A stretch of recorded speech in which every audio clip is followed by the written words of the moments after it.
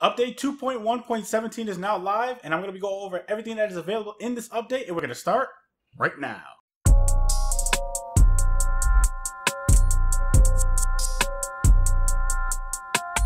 What's up guys, Reckless here, welcome back to another video. So, update 2.1.17 is now live for Godfall, and it is a hefty file to download. It's like 617 megabytes. It actually goes pretty fast on the PlayStation 5, all things considered. Now, real quick, I am going to be reading off every single thing in this update, so this video is going to be long. However, if you guys want to know all the details about the update, I will put it down in the description box below. That way you guys can actually read it for yourself, or if you guys want to go ahead and watch some gameplay while I go over this update, by all means go ahead and do so. So as you know, this update is coming from the developers. It says Godfall update 2.1.17. Thank you to amazing Godfall community for your support since release. We also wanted to express a warm welcome to all the new players that have joined us since the recent EU, which is Europe, launch of the PlayStation 5s as well. Please continue to provide us with feedback as we are continuing to monitor and address various issues while working toward future updates. Update 2.1.17 is now available for both the PC and PlayStation 5 versions of Godfall.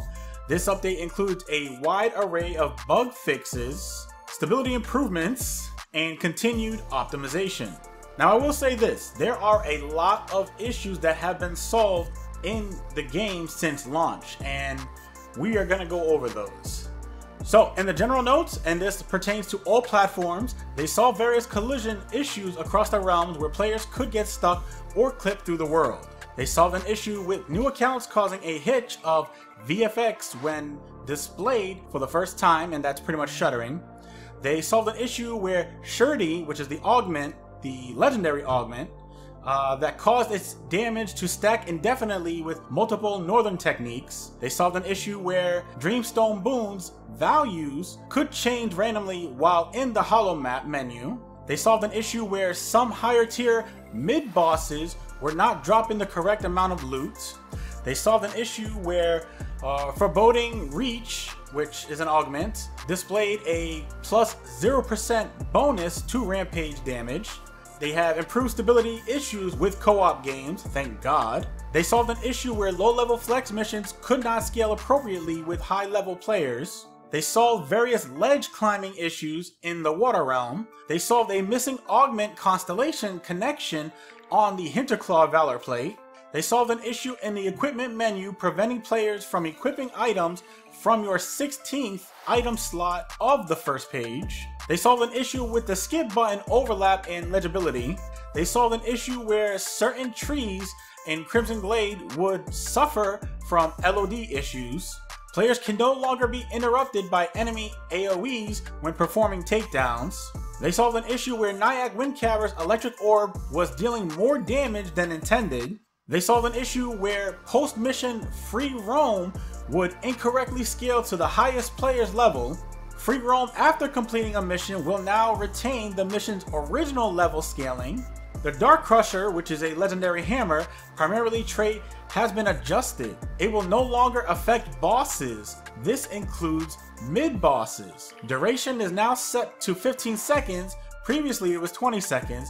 The time bubble will slow enemies by 50%. Previously it was 70%. Trait text will match the effect previously displayed 30%, even though it was slowing by 70%. They solved an issue during the mission Tormentor's Asylum where enemies would spawn out of combat zones. They solved an issue where players could be locked out of light attacks after performing certain shield attacks. They solved an issue with monster descriptions in the Japanese localization. They solved an issue where players could crash when playing co-op against Zamora. They solved an issue with multiplayer free roam where activating multiple beacons at the same time would result in the final beacon given an incorrect amount of rewards. They solved an issue where God Beast Encore, which is a charm, would only spread poison to an enemy if it was their first time being poisoned. They solved various issues with phase nodes not activating after completing a hunt mission. Lock on target will no longer display during cutscenes. They solved an issue where Doublade's Northern Techniques was not scaling at stage 4.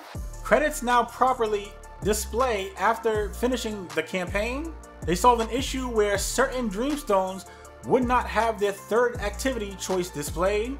They solved an issue where Siphon skill was not available if the player had not unlocked weapon techniques. They solved an issue where the rank 5 breach skill bonus damage to the next charged heavy attack only applied to the first hit of a multi-strike attack.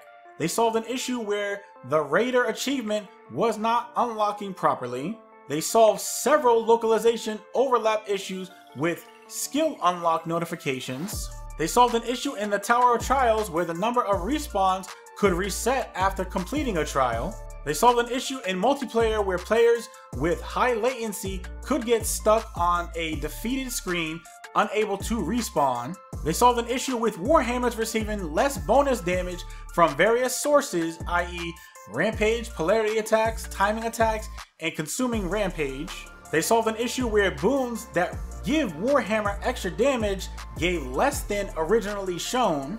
They solved an issue where tooltips for destroying portals in the mission Shrine of the Godsmith may show up and never expire. They solved a crash while fighting Bronze Animus at the end of the Soul Shatter tutorial room.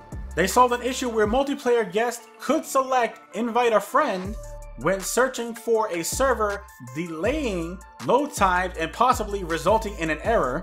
They solved an issue where players quickly assessing a holo map after loading from an intel mission would interfere with boons. They solved an issue where Dreamstone Solaris' orb target players walking into the arena before they entered combat. They solved an issue where keyboard shortcuts in the equipment menu could misplace the UI. They solved an issue where you cannot dismiss the friends list using a controller. They solved an issue where fighting Zamora for the first time in a session would cause hitches. They solved an issue where skipping the final cutscene and credits would respawn the player in the boss arena. They solved an issue where completing Shrine of the Godsmith, where the Twilight Beacon for ending the mission disappears and selects a new one 1400 meters away.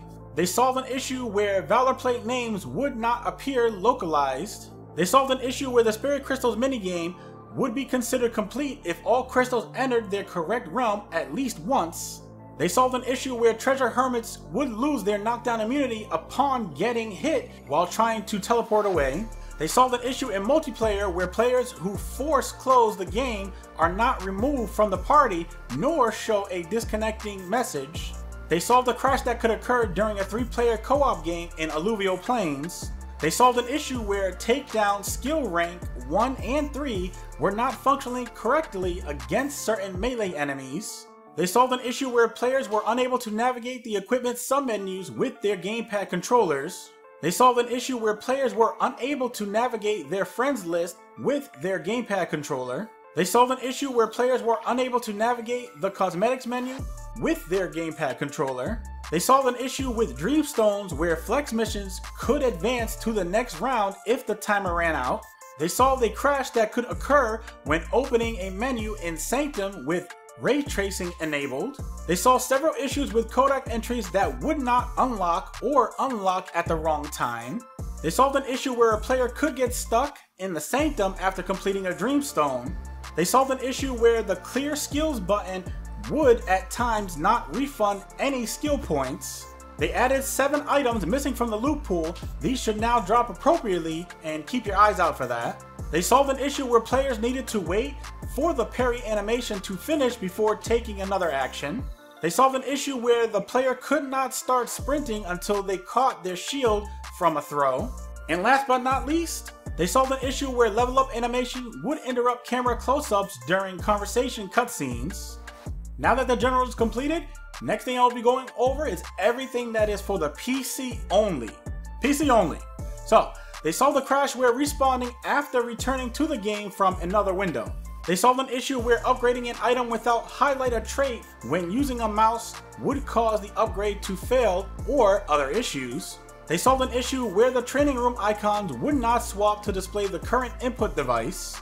They solved an issue where alternating between controller and keyboard and mouse would cause joystick prompts to appear as debug text. And then last but not least for the PC, they improved ultra-wide resolution support. Yay! Next, we are going to be going over everything that they updated only for the PlayStation 5. They solved an issue where pressing the F11 key on a plugged keyboard would cause the game to hang. So if you didn't know, yes, you can plug a keyboard into the PlayStation 5. And they also solved an issue where changing a control setting in a language other than English would change most text back to English.